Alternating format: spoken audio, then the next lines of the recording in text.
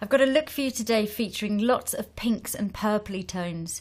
I filmed this tutorial a while ago and I wasn't entirely sure what to call it, but I put a picture up on Facebook yesterday and I had such amazing suggestions for a title. And someone described it as grown-up girly, which I just thought was absolutely brilliant because obviously lots of pink tones of makeup can look a little bit girly and sickly. And the look I was going for was definitely something more grown-up and glamorous. The lovely model Claire doesn't normally wear makeup in her everyday life, so I really wanted to create something that was quite special occasion for her, a bit like a date night makeup. And yeah, so I hope you like it. So I'm going to start by using this L'Oreal Infallible foundation, and this is Porcelain. So I'm just aiming to neutralise Claire's skin, take some of this redness down a little bit, and this is quite a good colour to do it because it's pale, it matches her skin tone, but it's not too pinky, so it's not adding to any of the redness. You can see that underneath Claire's eyes are quite red at the moment because Jessie just did a little bit of plucking, a little bit of tidying up there. But hopefully that's going to go down. I can cover it anyway. Next I'm going to use a tiny amount of the Keramask concealer. This is light number 5. Tiny bit just in the redness here. And also, I'll blend that in a sec, but also I'm going to do underneath the eyes just to neutralise any of that purple. So that's the little bit of extra concealing done, and I think we've got rid of any unwanted redness, but the skin still looks really natural. So to start eyes, I'm going to put a base down of this cream long wear shadow from Bobbi Brown, and this is called Pink Oyster. It's quite glittery, but it's really pretty. I'm going to take this all the way up under the brow area, and I can work the shadow I'm going to use on top of that. And to define, I'm going to use this Smoky Eye palette by Bourjois, and this is called Vintage Rose. I'm going to use the deeper shade into the socket. I'm going to use a tissue. Just close your eyes for me, Claire. Just to catch anything that falls down. I'm going to create a really soft, defined socket line. Best way to do this is not have too much on the brush to start with, and then lots of really light circular movements, much better than sort of pressing hard and trying to draw a harsh defining socket. It's just easier to blend. Next I'm going to use the Revlon eyeliner pencil in Aubergine, so I'm just going to pull up brow and work that into the lashes. Okay, I'm also going to do a little bit underneath. I'm going to do a little flick, but I'll do that later on the top. So I'm probably going to put some lashes on, I think, anyway. So I'm just going to work that into the corners. Just do it quite messily. So now I'm going to use the middle colour from the Smoky palette. And use that to blend this pencil in and just softly define underneath. Before I move on with eyes, I'm going to do brows. Just going to brush those down. I'm using a MAC lingering pencil. I'm going to draw in a nice arc with feathery strokes and then brush that back over. Create a really nice defined brow. Next I'm going to use the Glam Eyes by Rimmel, and this is Intense Plum Liquid Liner. I'm going to trace over that aubergine pencil, just close for me, to add a little bit more sheen, and then just doing in the corners as well. Looks fab on you. Oh, brilliant. Do you like purples? I do, it's my favourite colour actually. Oh good, you're the right person for this tutorial then. Yeah. Okay, I'm going to extend that line once we've done lashes, but I think that's looking really pretty. Okay, so next I'm going to curl eyelashes. You've had this done before, haven't you? Yeah. Yeah, a little bit. Find it a bit weird. Look down for me. Just focus on something. Find something to look at and keep your eyes on that thing. Don't take your eyes off that thing. It just helps to take your mind off what's happening to you. Okay, I've curled the eyelashes, and often when you curl eyelashes, a little bit of liquid liner comes off. So just close your eye. You have to kind of just dab in again the corners. Try to get sort of behind the eyelashes and just fill in anything that's come off with the curlers. So you're a sports lecturer, Claire? Yeah, that's right. It's nice to be glammed up for a change. Okay, I'm going to use False Lash Effect mascara. It's a bit of a tongue twister, that. False Lash Effect in black. So just really put plenty on. Look down for me, Claire. Right into the roots.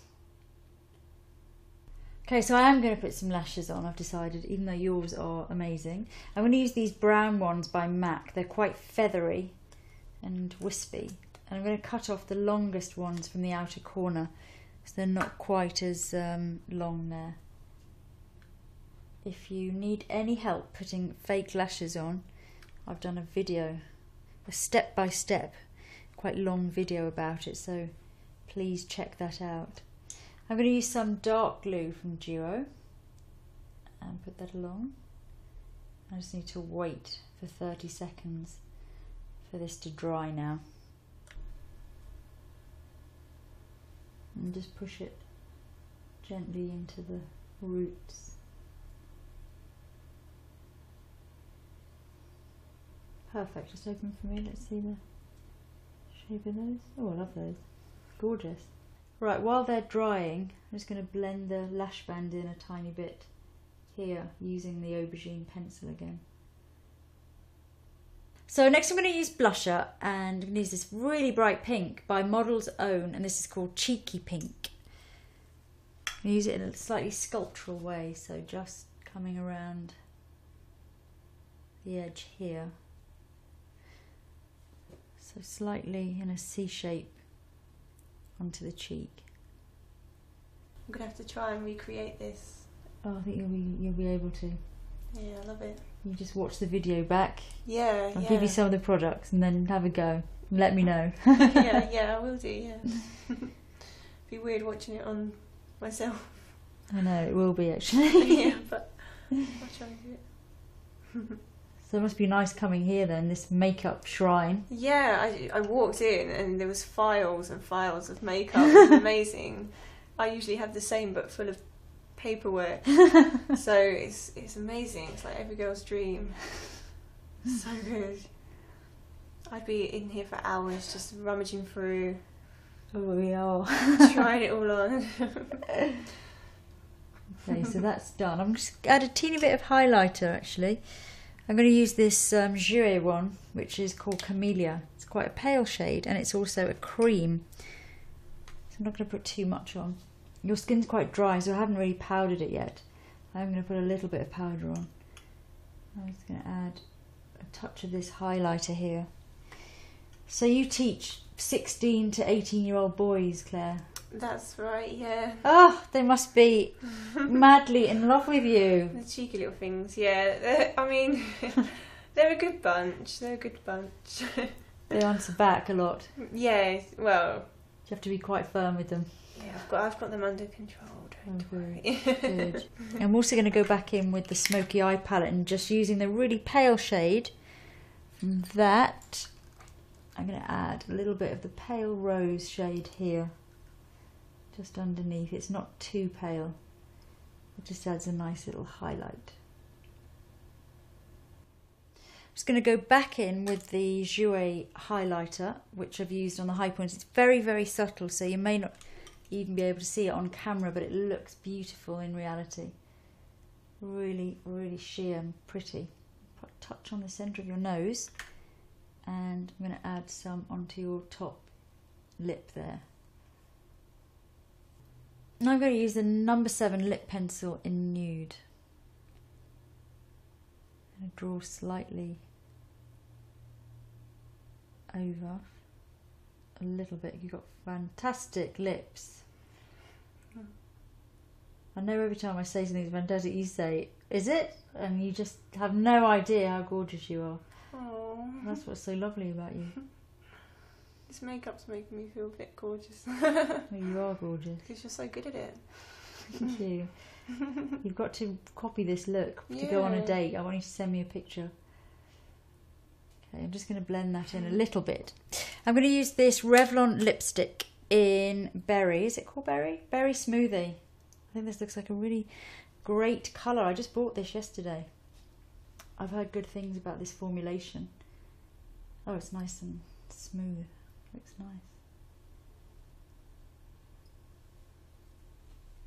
Slightly, not shimmery, slightly sheeny. Looks like it would feel nice. Does that feel nice? Rub your lips together. Yeah, you could feel it when you're putting it on. It feels really smoothing. Yeah. Just part your lips for me a little bit. That's it. Just get in there.